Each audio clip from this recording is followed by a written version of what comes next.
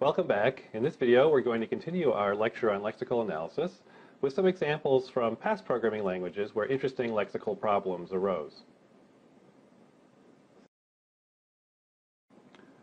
So we've already talked a little bit about Fortran, and one of the interesting lexical rules in Fortran is that whitespace is insignificant. So whitespace doesn't matter, and something like var1, which could be a variable name var1, is exactly the same as va space r1. So these two program fragments have to mean exactly the same thing. And the idea in Fortran is that you could take your program and you could delete all the blanks from it, and that shouldn't change what the program means at all.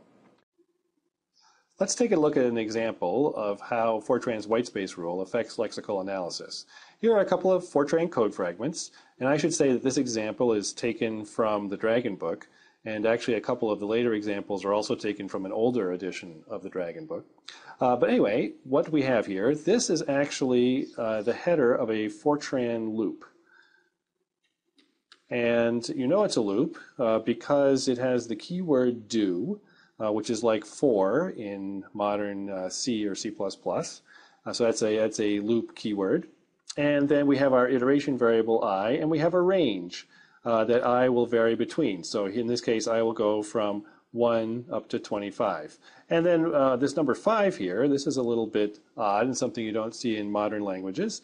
In the old days, in Fortran, you would have your do statement at the top of the loop, and then the size of the loop, or all the statements included in the loop, were named by a label that came right after the do statement. So the loop would extend from the header, the do statement, down to the label 5. So whatever statement was labeled with 5, all the statements in between would be part of the loop. And so the loop would execute those statements, then would go back around to the header, and it would keep executing those until it had done so for every one of the values of the iteration variable, in this case 1 to 25.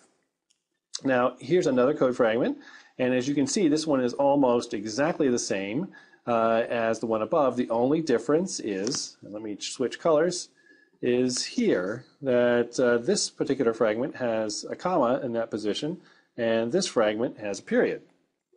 And it turns out that this difference makes all the difference, that these two fragments of code mean completely different things.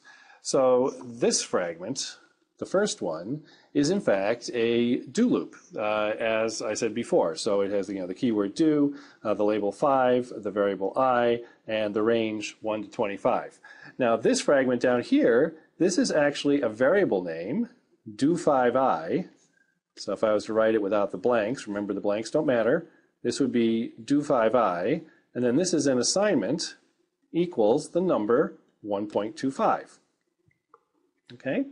And so you can see here, these symbols, this first sequence of symbols is interpreted completely differently depending on whether there's a period or a comma further on.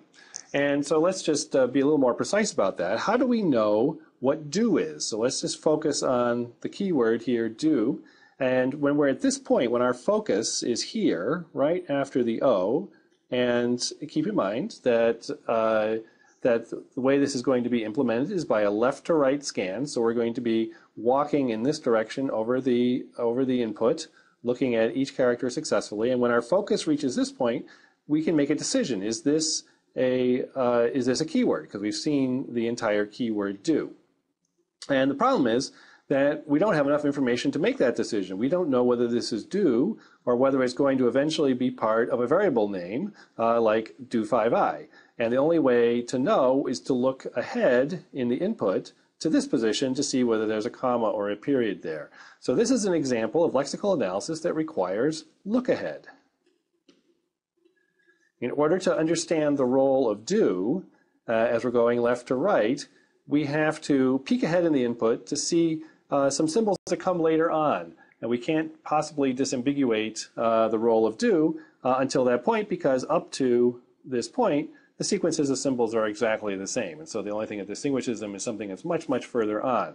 And as you can imagine, having lots of look ahead complicates the implementation of lexical analysis. And so one of the goals in the design of lexical systems is to minimize the amount of look ahead or bound the amount of look ahead that is required. So you might wonder why Fortran has this funny rule about whitespace. It turns out that on punch card machines it was easy to add extra blanks by accident, and as a result they added this rule to the language so that punch card operators wouldn't have to redo their work all the time. Fortunately today we don't enter our programs anymore on punch cards. But this example does help us understand better what we're trying to do in lexical analysis. So as I said, the goal is to partition the string. We're trying to divide the string up into the logical units of the language. And this is implemented by reading left to right. So we're doing a left to right scan over the input, recognizing one token at a time. And because of that, look ahead may be required to decide where one token ends and the next token begins. And again, I want to stress that look ahead is always needed, but we would like to minimize the amount of look ahead. And in fact, we'd like to bound it to some constant. Because that will simplify the implementation of Lexical Analyzer quite a bit.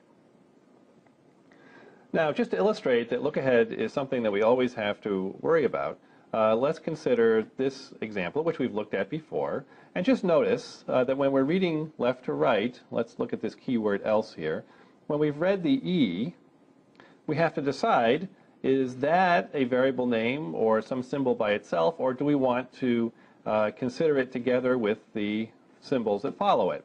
And so there's a look-ahead issue here.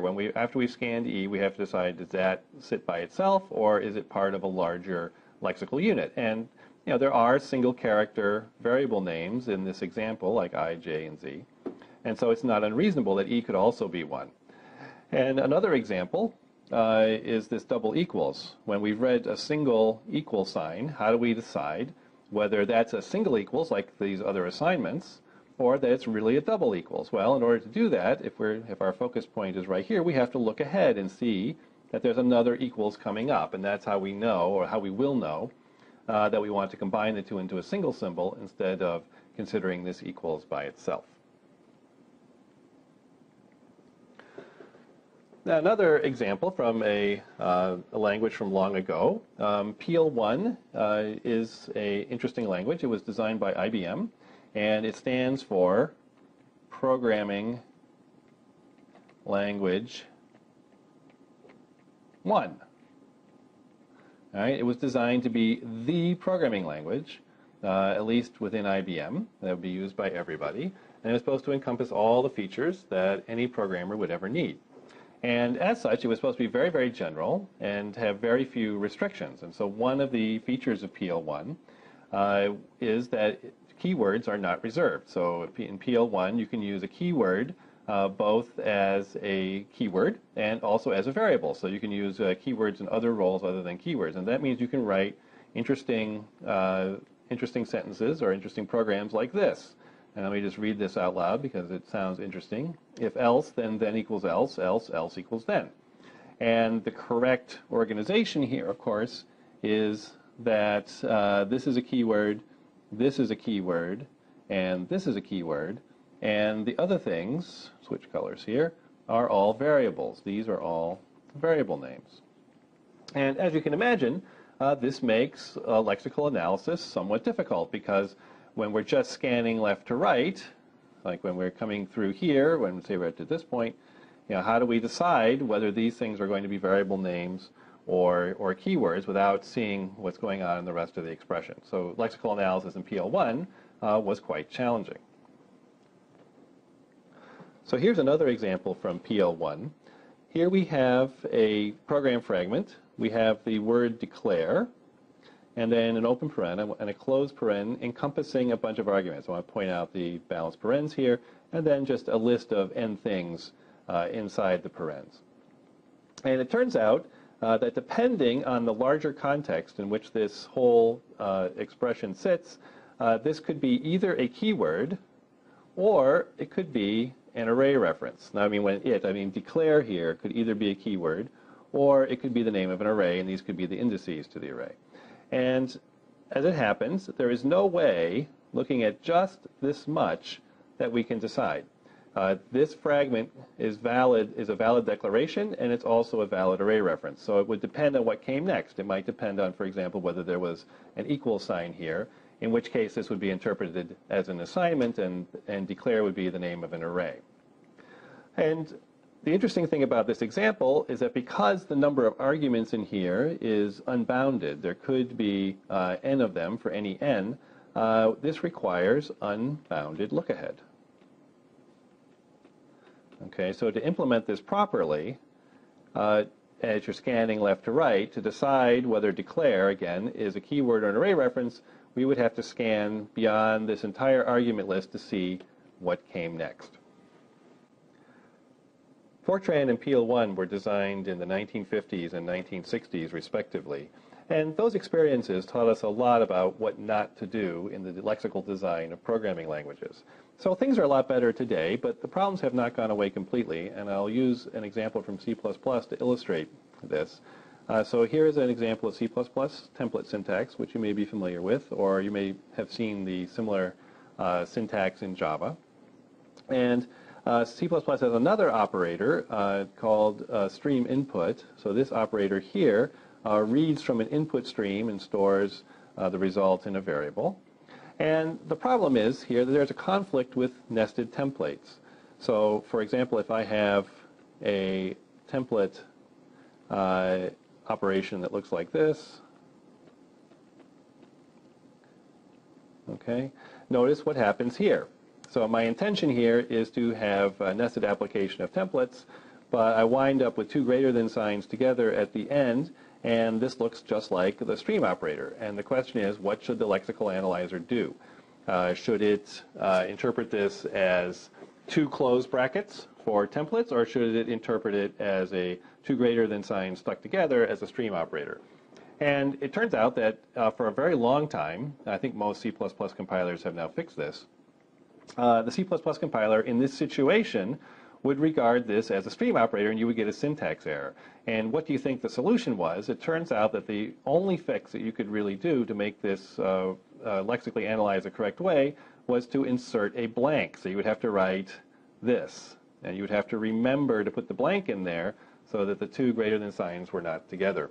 And that's kind of ugly that we have to put in white space to fix the lexical analysis of the program. So to summarize, the goal of lexical analysis is to partition the input stream into lexemes. Okay, so we're going to drop down dividing lines in the string to decide where the lexemes lie.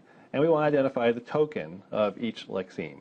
And exactly because we're doing a left to right scan, sometimes we have to have look ahead. Sometimes we have to peek ahead in the input stream to figure out what the current string we're looking at, or the current substring we're looking at, what role it plays in the language.